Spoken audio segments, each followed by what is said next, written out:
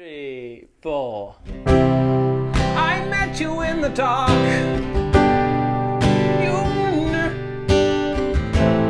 made me feel as though I'm gonna do that.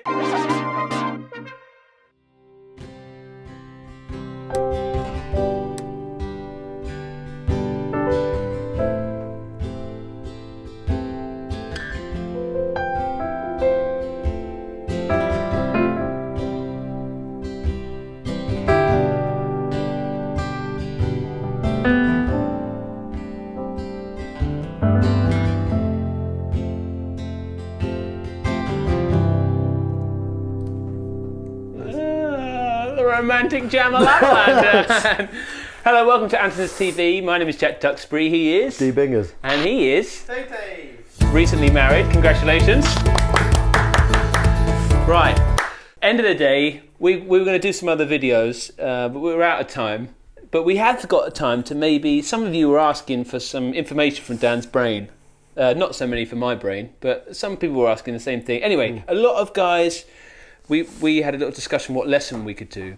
Now, one of the things is we've spent our life playing with singer-songwriters who play acoustic, right? Yes, that's where I've earned most of my crust over the last 15 years or whatever. Right, so in this video, we're going to talk about 5 things to consider, like 5 tips really, for playing piano along with an acoustic guitar player. So let's do it, Dan. Okay, let's do this. Tip 1, let the guitar keep time. Or not. Because we had a little discussion about this, right? Yeah, it's essentially one of the instruments should be sort of, you know, like particularly if said singer-songwriter artist is the guitar player or the piano player and they're singing, they need to be the one that's leading and you need to be an accompanist and sensitive to their timing is the thing. So one of the two should be the timekeeper rather than both vying for the time, and that's when it all starts to sort of fall apart, in my experience. Definitely, and when I hear guys and I can hear maybe they're not experienced or no one's told them off, often the left hand, you know, they're trying to keep a pulse with the left hand and be like, no, I play rhythm. Yeah. No. You don't want to force, especially if it's an artist and you're being employed to back them, you know, you don't want to try and force them into it, because that's when they're going to feel less comfortable. And there's a backbeat here. Often when we're strumming, maybe not with me, but there's a strumming thing that is rhythmical, and we'll demonstrate. So we're going to keep in the key of C, and notice as well, we've got other videos where I explain how to get into like some of the shapes we use. Hopefully in the future I'll convince you to do some more lessons. Anyway, let's do this. We're in the key of C, and I'm going to keep time on this one, okay? 3, 4.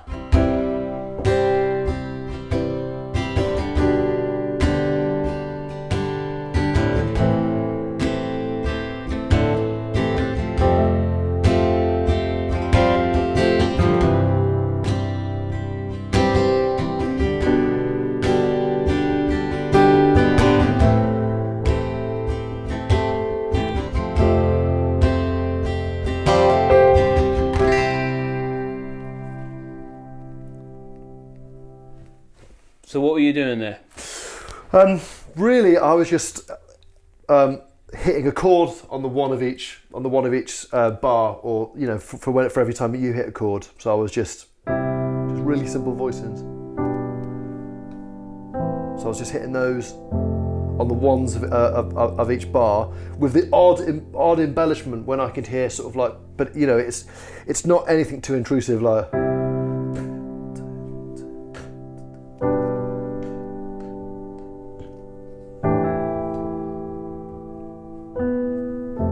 Occasional little grace note, do you know what I mean? And if you're new to piano, the way he's sustaining it using the foot pedal.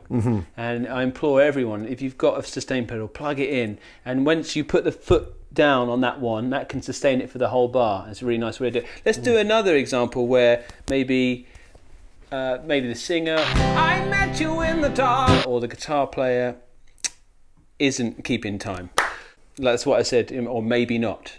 So if you pulsed it out, and I'll be more of the airy-fairy finger-pickery dude. Cool. Okay? 1, 2, 3, 4.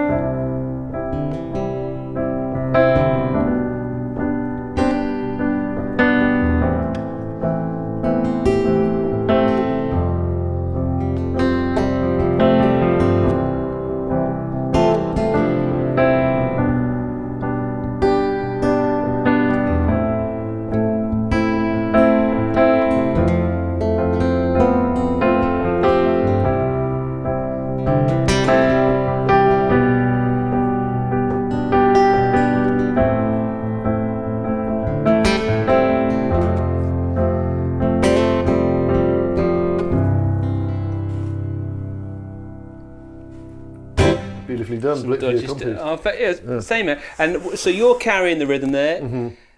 How did you change your approach? I changed my approach for that kind of thing. I mean, when things get more rhythmic, you know, you can generally, you know, like, I don't know, there's all sorts of styles that you might do with more of your left hand, but generally, my left hand I sort of kept the same, where I'm just sustaining octaves or fifths in my left hand on the bass, but in my right hand I'm offering up a rhythm.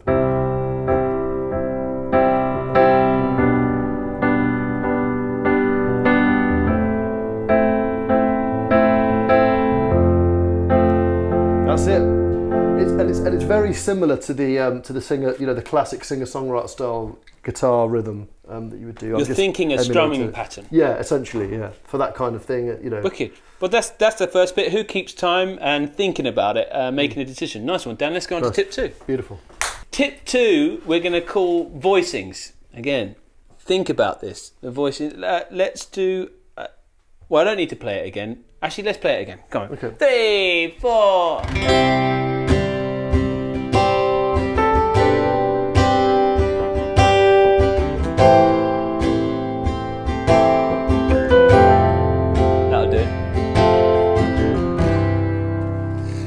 That'll do, son, that'll do. That'll do, because you're going to get really bored of this. But what I did was, and what I think we should think about with voicings, is that I'm parking my pinky, like a lot of guys do. I've got this capo on, and if I play the guitar on its own, listen to how there's a constant note there.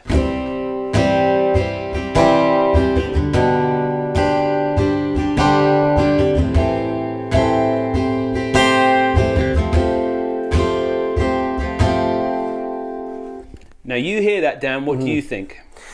Well, that sort of, there's almost no point me doing exactly the same thing in that instance when the guitar player is holding down that thing where there's a, you know, there's a continuous note. It gives me more of a license to potentially move my voicings around, maybe to follow the vocal better, or to stay out of the range of that, for example, because that's constant on yours. So I might do my voicings, you know, stay out of the way of that, because it's already being occupied.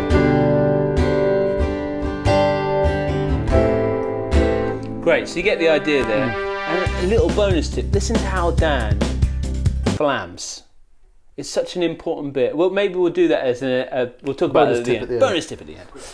Squib, squib. We talk about it all the time. Right, okay, so I'm now not going to part my pinky. And let's listen to what Dan plays, okay? 3, 4.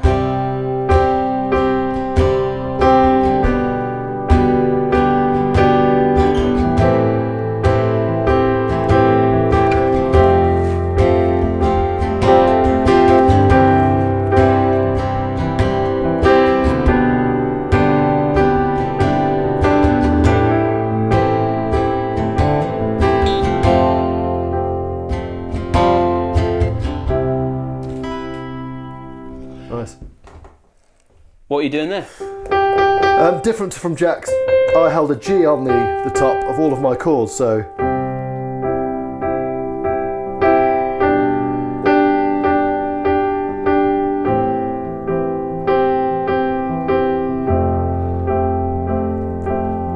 It sounds beautiful. I use this tip so much. My pinky finger is often on the same note pretty much the entire time I'm playing the song. And once he's inserted the pinky, it's not coming out. Yeah, it's not coming out. Like that, that's large, and that's almost like often just that's the highest, you know, like pedal notes I think sounds great, especially in this setting. Piano and guitar, singer-songwriter, you know, either one of you doing it. But yeah, I just sort of occupied the G the whole time with my pinky. It works over all of the chords. And again, it's the similar decision. If I'm not doing it, you're doing it. But just don't do the same thing.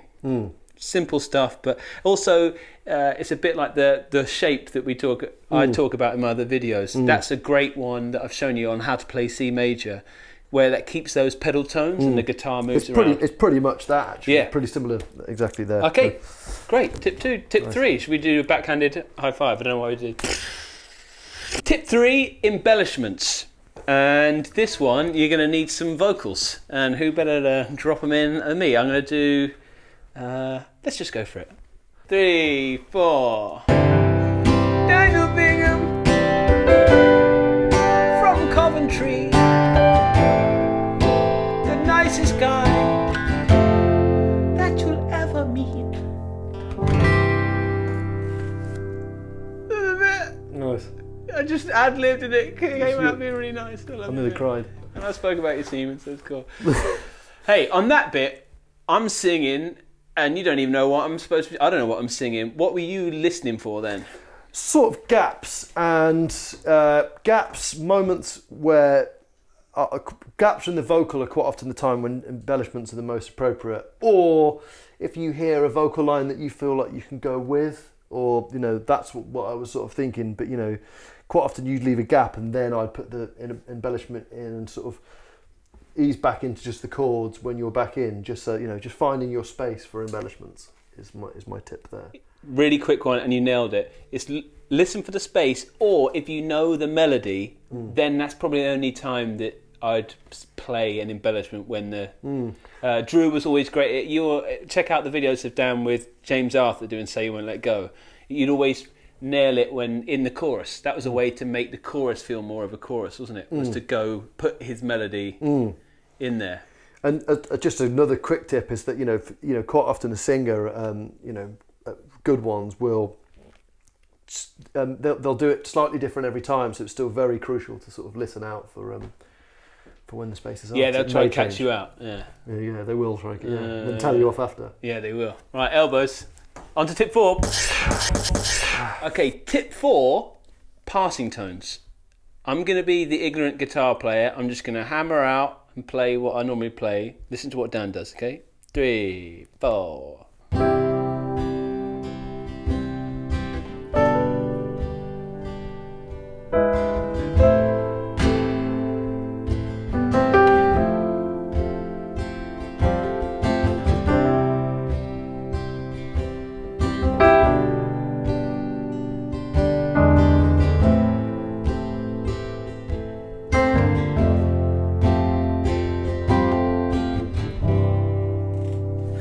Well, crowbarred in there.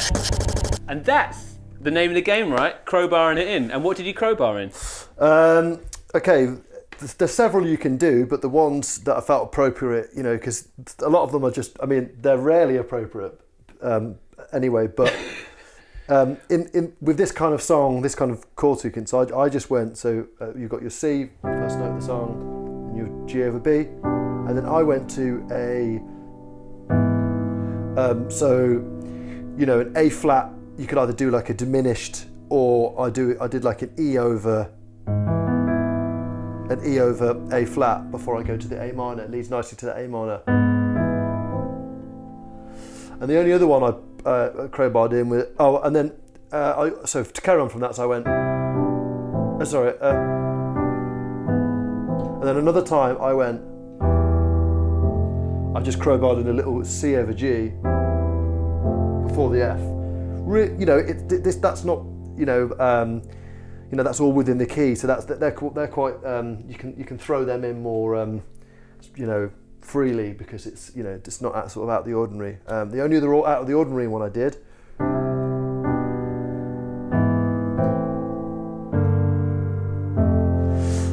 You hear that quite a lot. That's quite. It's a slightly jazzier, more sort of maybe gospely one. And all I did there is after the A minor, before I went to the F, I stuck in a G minor, which just just don't know. That's slightly a jazzier, more fruity passing tone, but it sounds good to me. And all of those things you can slow down on YouTube and check it out. Which I do all the time with Dan. Just slow down his videos and check it out. But just to let you know, if you're a beginner out there, a passing tone, the way we're thinking is that I'm playing a very rigid chord sequence. And what Dan is doing, he's inserting chords that I'm not playing in and around those chords. That's why they're called passing tones, from one chord to another. And the main goal is to kind of feel some form of magnetism to amplify the change, because these are simple. It could also be used because you're in the third verse and things are a bit boring. Often it's the placement of these in the arrangement. It helps with tension and release, creates more drama. Yeah. You know, they're good for that. And like you say, you know, further in the song when things are kicking off a bit more, and you know, like just to sort of, you know, spice things up a little bit. And gospel music is a great place to go. If you don't listen to it, look up gospel passing tones using the 251. We'll probably do a video on that because there was a bit of a 251. We don't want to get too deep, but go look into passing tones. And this brings us to our last and final tip. Let's do a floppy-handed high five. Tip 5. 3, 4.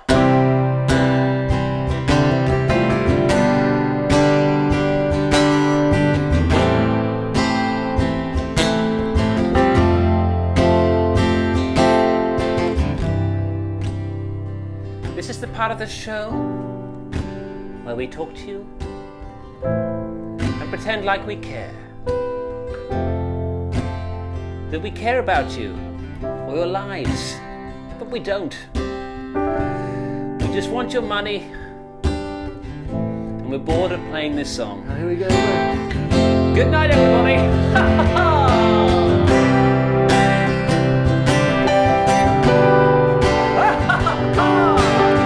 We're so happy because we've made lots of money.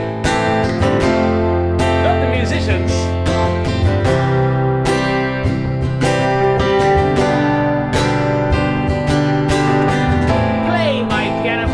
Give us a large outro.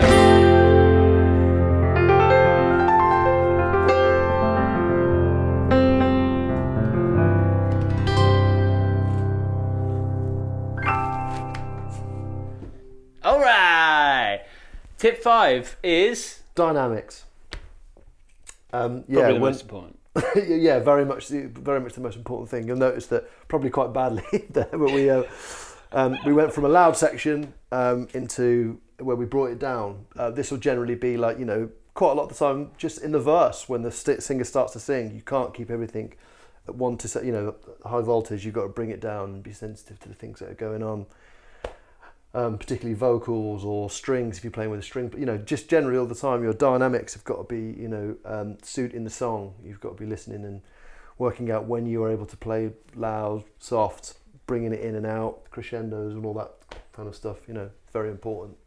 And with less people, so if you're not in a band and it's a duo like this, it means the world. And when we've rehearsed these things before and we go out, and sometimes we've done duos to a lot of people, and one of the few ways you can kind of imbue yourself with some confidence is to know the path of the dynamics. So yes, a lot might not be happening musically and you're thinking, oh, are we really going to, you know, say you've got a big gig coming up or a big video you want to record. I'm telling you, if you can be sure on the dynamics and be together in it, like even there we just communicated through eyes and just it's better to have it mapped out in your brain. And well, dynamics can also make something that's very simple like this forward chord sequence sound a lot more we could end the show on that, expansive than it is, because of, you know, dynamics are very important. And let's do our bonus tip, which is, you hear him do it all the time, which is flamming. And I call it a squib squib. I've done a video on this, but just a quick one, Dan, like when you go around these chords, what flams can you do on each chord? You can do quite a few. It's very similar to, I've sort of learned, you know, it was, I guess, probably initially to, you know, like copy guitar players, 'cause it's like the same with a hammer on. Yeah. Yeah. So I'm, you know, you're in C major, so yeah, I'm quite often doing. So there's one flam. Yeah, like the D to E with these two fingers, keeping, you know, I mean you know. There's two positions. Watch my video on squib squibs. Yeah. But we won't go into too much of it, but listen, it's the placement, right? It's that you're mixing it up. Even when I'm playing along with him, sometimes you'll just think, hang on, we've gone round it. You've been disciplined maybe the first few, and then you want to introduce something different. And a flam is a great way on the piano to not screw with the guitar player. And then also not play a melody. It's a good in-between ground. So let's just do a flam one, and we'll play us out with some flamming. Okay. And yeah, great. I hope this helped anyone. Thanks for watching. If you like what we're doing, consider subscribing. If you don't, let us know. We learn from the hate. And we're going to play you out. I tell you what, should we... No, we'll stay in the same key. 3, 4...